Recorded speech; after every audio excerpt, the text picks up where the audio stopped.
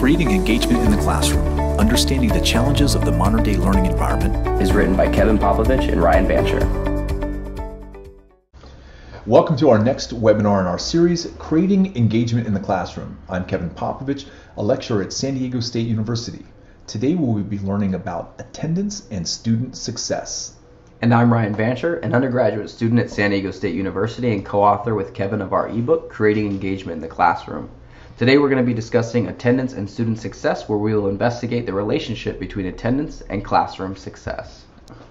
Ryan, as we know, academia is constantly on the move. Whether you're a student or professor, your life is hectic. It just is, and it has to be to keep up with the constantly evolving trends we touched on our first webinar. As a professor, specifically, one of the greatest day-to-day challenges is monitoring classroom attendance. I know it seems pretty easy, right? Roll call was never very stressful. When you were in school, you sit there, you raise your hand, and speak up when the professor calls your name. Easy enough, right? But if you look at it from the other side, from behind the teacher's eyes, attempting to keep track of 500 students per section can be exhausting, stressful, and just downright difficult, right? Using traditional paper and pen methods of tracking attendance also result in a waste of precious class time and paper resources. So over the course of a semester, if you figure 10 minutes per day can get you back nearly 3 hours of teaching time. And so that's a lot of learning that your students aren't going to receive by sitting class by class just hearing their names called out to each other. So if you try to streamline the process and track attendance by having students sign into class, and you'll use a dozen sheets of paper per lecture, all of which you can then have to collect, log, and save for years to come. You also rely on the students being honest and not signing in their friends who decide to sleep in. Good luck with that one. As a result, many classrooms have chosen to simply do away with attendance altogether. But is that the answer? For a student, the concept of an attendance-free class is liberating, but I think it's also very dangerous, right? And so after all, if no one's going to notice whether you're there or not, what's the point in actually going? That hour saved in class provides students with this false sense of freedom, and they're able to choose how to spend that time, whether that's at the beach, with a friend, the mall, basically, wherever they want. But when midterms and exams roll around, and those 6 hours saved by not going to class have transformed that student's A down to a C, or sometimes even worse, and all because they could not comprehend the material. Now, Korsky sent out a survey to professors at San Diego State University to track the importance of attendance. All professors surveyed said attendance was either somewhat, 25%, or very important, 75%, but 60% report not taking attendance. Less than 10% of professors reported that they take attendance with an eye clicker, while more than 60% report that they do not take class attendance at all. So what is holding professors back to record their students' attendance? The answer is time and effort. One quote was, "I do think attendance is important and inspires engagement. I highly value in-class exercise where students form groups and help each other. It helps with their own understanding a lot, since you only fully understand it if you can explain it to your friends. But I never really force attendance, since my philosophy is I want my class to be interesting enough so my students will simply attend voluntarily instead of being forced to my class every morning." And that was Professor Jeff Wang at San Diego State. So I personally experienced exactly what Professor Wang is mentioning here, right? If a teacher's making the class interesting or unique, I'm definitely going to go. Another option is for the professor to simply just go above and beyond what's necessary to ensure student success. This can come in the form of extended office hours, more personal engagement opportunities, chances to speak beyond the classroom, that really tend to make me want to show up.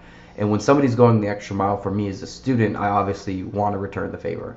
But when a class is, gigantic and there's no personalization, I think the results can get pretty predictable, right? And so I think Emily Flanagan was a student who had a very good quote. And she said, every large lecture class that she'd been enrolled in seems to magically triple in size on the days of these exams.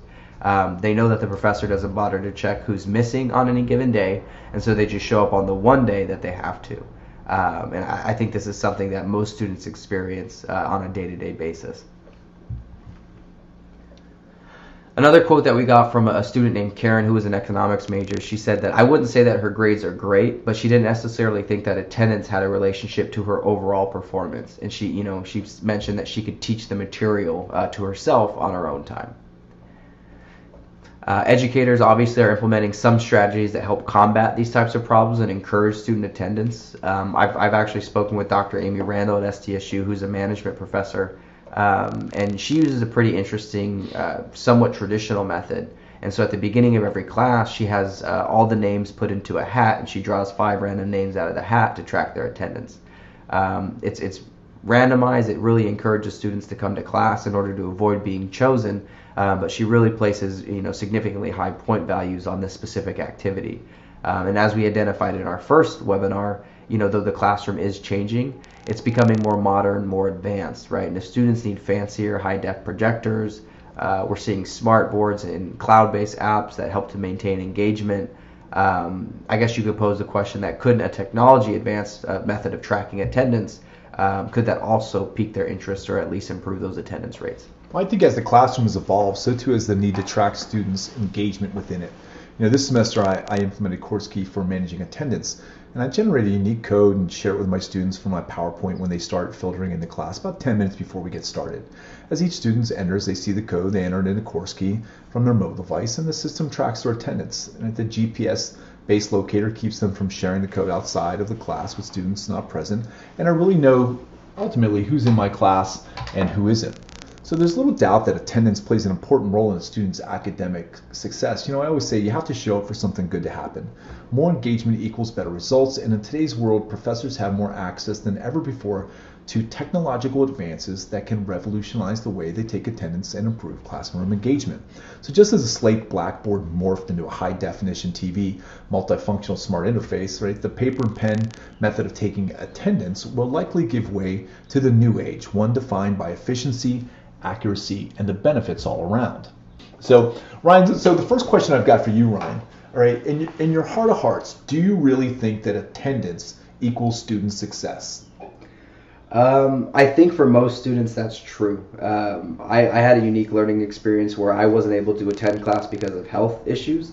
And so I know that significantly impacted the way that I was able to, learn with the traditional resources, office hours, study groups, lectures and PowerPoint. So I missed a lot of that. At the same time, I was able to, as we mentioned, leverage some of these newer age technologies and learning tools to close that gap and make up for the inaccess to those types of resources. So I do think attendance matters, but I think what matters more is your learning strategy.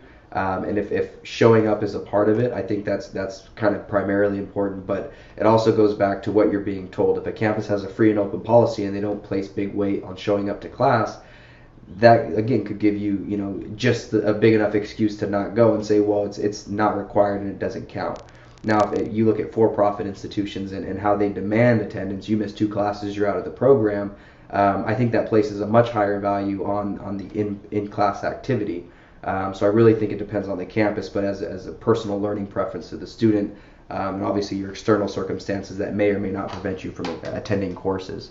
But ultimately, I think you can't get results if you don't show up to the gym, like you said. You just got to be there for something good to happen. And I think you're missing out on plenty of valuable learning opportunities if you're not attending the lecture. Okay. So let's go on with UKP. I'm not sure if you mandate attendance. I know at San Diego State in particular, you're not supposed to grade on it. But how do you tie attendance and participation together in order to kind of promote that? Well, I think that as much as I can tell students that class is mandatory, and I can put it in the syllabus, you put some kind of rule in there about how many classes that you can miss before something happens. I find that you have to use a bit of put a kind of a banana on the stick, right? So outside of saying that attendance is mandatory, I also put points assigned on it as well. So for instance, when I have students check in with Course Key, they're able to check in within my classroom, but they also get 5 points for each of the different classes. So over a 15-week semester, that's another 75 points that you can or cannot have depending upon your level of participation. So that's some of the processes that I put in place, as well as some of the tools I put in place to enforce those processes, right? Because you can't just tell students that you're going to do something and then not do it. Mm-hmm. But the technology allows me to assign that, make that decision early, put it in place, and then I'll have to worry about it. Keep it honest. Yeah. Okay. So That wraps up our first conversation for today. Again, people can download our book at creatingengagementintheclassroom.com. You can read the blogs, and you can follow our hashtag creatingengagement. Perfect. Thank you guys for showing up, and we'll see you guys next week in the following webinar. Creating Engagement in the Classroom, Understanding the Challenges of the Modern Day Learning Environment is written by Kevin Popovic and Ryan Vanshur. To learn more about creating engagement in your classroom, visit creatingengagementintheclassroom.org or follow hashtag creatingengagement.